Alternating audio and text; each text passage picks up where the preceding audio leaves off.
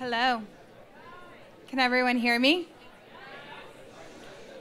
I can hear you too.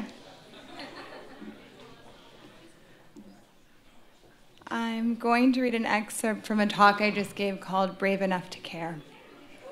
Can you hear me back there? The world will say to you, be a better person. Do not be afraid to say yes. Start by being a better listener. Start by being better at walking down the street.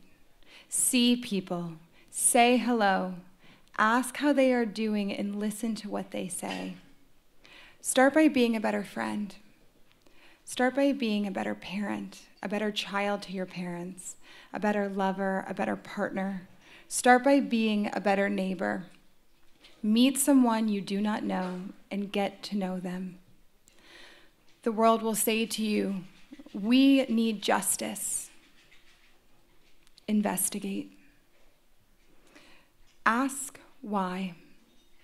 Ask, is this fair? Ask, how did we get here? Do this with compassion. Do this with forgiveness. Learn to forgive others. Start by truly learning how to forgive yourself. We are all more than our mistakes. We are all more than who we were yesterday. We are all deserving of our dignity.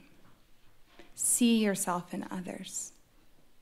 Recognize that your justice is my justice, and mine is yours.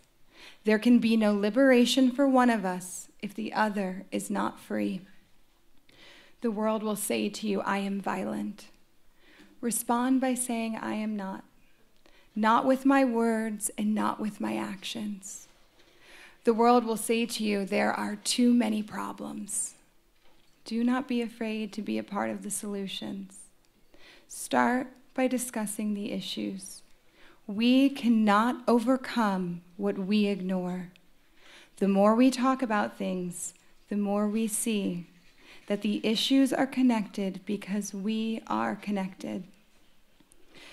When the world asks us big questions that require big answers, we have two options. One, to feel so overwhelmed and unqualified we do nothing. Two, to start with one small act and qualify ourselves.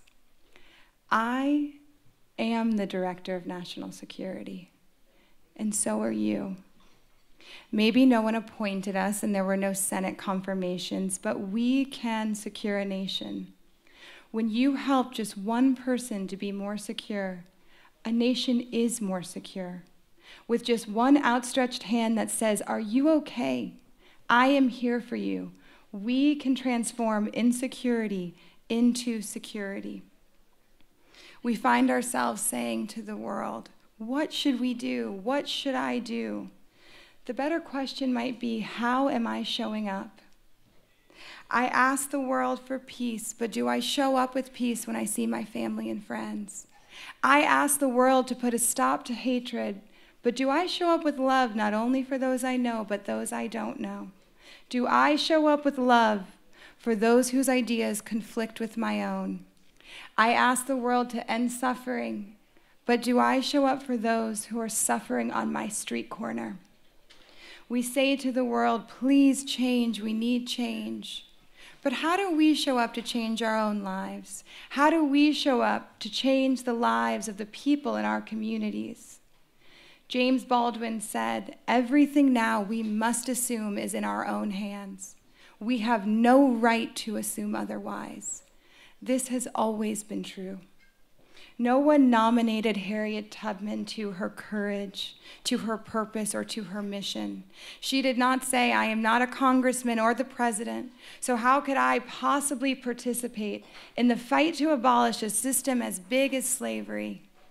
She instead spent 10 years making 19 trips, freeing 300 people, one group of people at a time.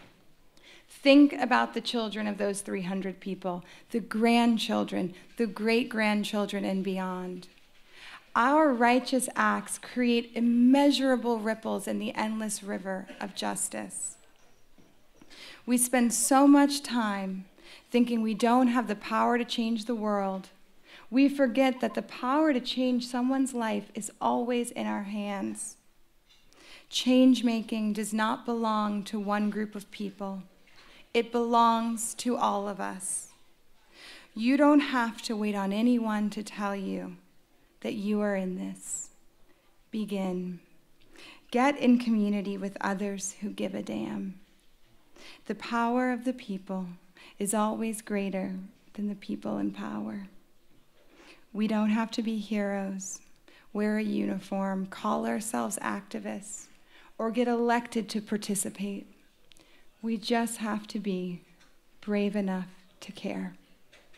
Thank you all so much. Enjoy your night.